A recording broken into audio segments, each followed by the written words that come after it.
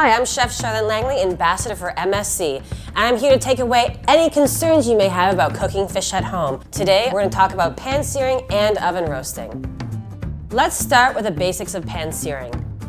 We've got three options for you today: a thin fillet of sole, a medium fillet of wild salmon, and a thick fillet of wild halibut. With the thin fillet, we're gonna have the pan on medium-high. Drop it in, you hear that sizzle. This fish will take around 3 minutes. The opaqueness is almost gone, and you can even feel the texture. It feels firm. Finishing with a little bit of butter. This is such an easy fish, you don't even need to flip this fish. This is wild king salmon. The approximate time, which is around 7 to 10 minutes in the pan, with a visual cue of the halfway point at the side, a quick flip in the pan, a little butter basting to finish it, and you've got a delicious piece of perfectly cooked fish.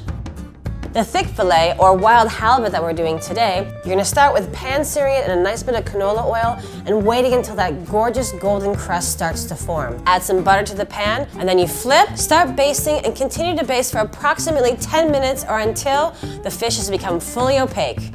Pan searing is super easy to accomplish and can be done in 20 minutes or less. Oven roasting fish is a great healthy option.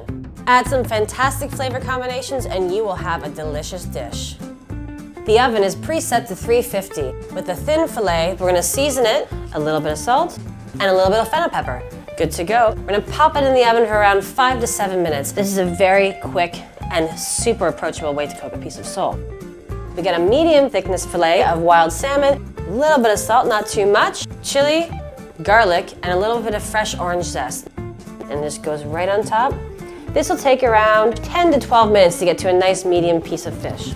Our third choice today is a thick fillet of wild halibut. We're gonna season it, a little bit of salt, and then a little bit of the classic Old Bay. You wanna start in a pan for 4 to 5 minutes and finish it in the oven for approximately 15 minutes or so. Now that I've shown you how easy and quick it is to cook fish, I hope you have more fun incorporating sustainable seafood into your weekday meals. Find my recipe at msc.org.